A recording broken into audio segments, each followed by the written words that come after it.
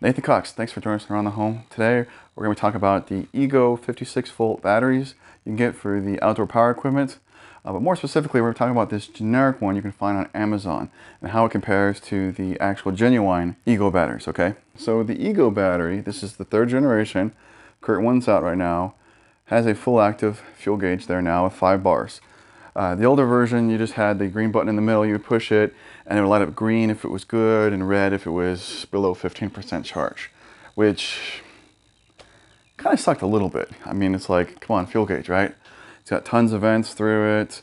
You got each of the cells have its own cooling membrane wrapped around it, so they got a lot of tech in this battery.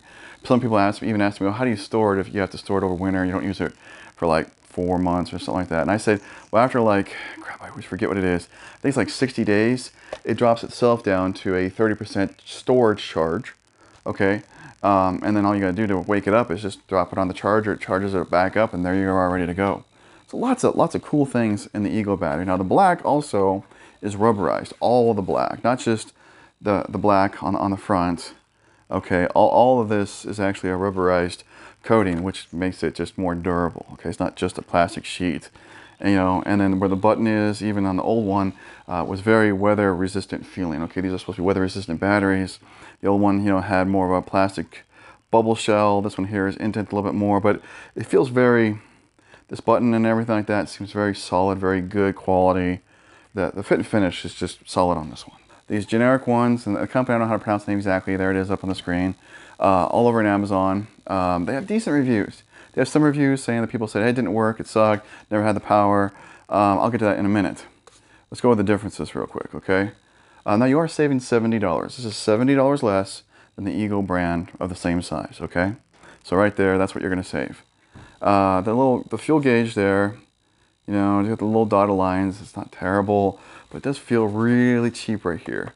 It feels like this is just a plastic sticker on the end, and that it has a couple little bubbles in it. So honestly, right when I got it out of the box, I'm like, first thought was, I hope that doesn't peel off, a year down the road. Just be hanging there open, and stuff like that. It definitely doesn't feel like it's weather resistant here at the end. I feel like if this gets wet, it's definitely going to peel off. And I don't know, maybe it won't. I'm just saying what it feels like. That feels really, really cheap. Okay? And I didn't care that it was all black. I kind of had a feeling it wouldn't be rubberized. And there's no rubber on it. It's just all plastic, okay? So there's no, drop cushion, if this falls or hits anything like that. It's just all plastic shell, okay? It does have, just as many vents as the original one does. Does it have the proper cooling membranes around all the cells? Don't 100% know. It's really kind of hard to tell by looking through it. It kind of looks like maybe, but maybe not. So it does supposed to have a lot of the same safety features that the Ego battery has. So if there's too much voltage being pulled, if it's overheating this and that, it's going to shut the battery down to protect itself. It's supposed to have that built in. Okay. Now, my initial thoughts. I got the thing, and it was charged. It showed all 5 lights on when I got it, which is rare because I generally buy a battery. It's generally pretty low, like around the 30% mark. It's when my Ego batteries come with 2 bars out of the 5 lit up. So I threw it on the charger first thing. I buy other equipment like that. It's generally, pretty low. This showed 5 bars. So I'm like, huh. Well, so I ran it on a leaf blower on a real low setting, not on the turbo, just to, play around the yard to see how it worked. I did hit turbo a few times, and it sounded good. Sometimes when you got an old battery and you're thinking, oh, it's losing a couple cells, and you try to hit the turbo on the leaf blower, and you can hear it. It's not all there. Not all the juice is there. Okay, I didn't hear any issues like that. Some people in the comments did mention, hey, I put it on my leaf blower and it's not as strong as the Ego brand. I didn't have that problem, okay? But other people have mentioned that in the comments. Now here's the problem I had. Okay, I did have a problem with this. So this battery is going back to Amazon. So like I said, I run on a leaf blower. I hit turbo a couple times, but I basically ran it on a low setting to drop the battery down to a low setting. Okay, I wanted it to drop down so I could give it a good solid charge. So I put it on the charger. It charged for like an hour, 20 minutes, which is actually typically longer. I generally charge the Ego brand battery. If I drop it all the way down to 5.0, normally takes an hour. So this was on there for an hour 20. I timed it. Don't know why it took a little longer. It did. I wasn't worried about that. Wasn't worried about 20 more minutes. Didn't really bother me. I thought, hey, this might be a really strong battery. Put it on the lawnmower for my daughter to mow this week. So it's the first full run from a full solid charge, you know, previous day even, you know, so the battery time to cool.